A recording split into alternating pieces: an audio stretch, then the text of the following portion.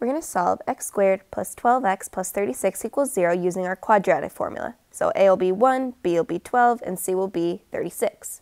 So we'll have negative 12 plus or minus the square root of 12 squared minus 4 times 1 times 36.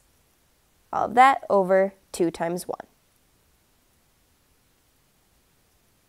That'll turn into negative 12 plus or minus, we end up getting 0 inside the square root, so plus or minus the square root of 0 over 2.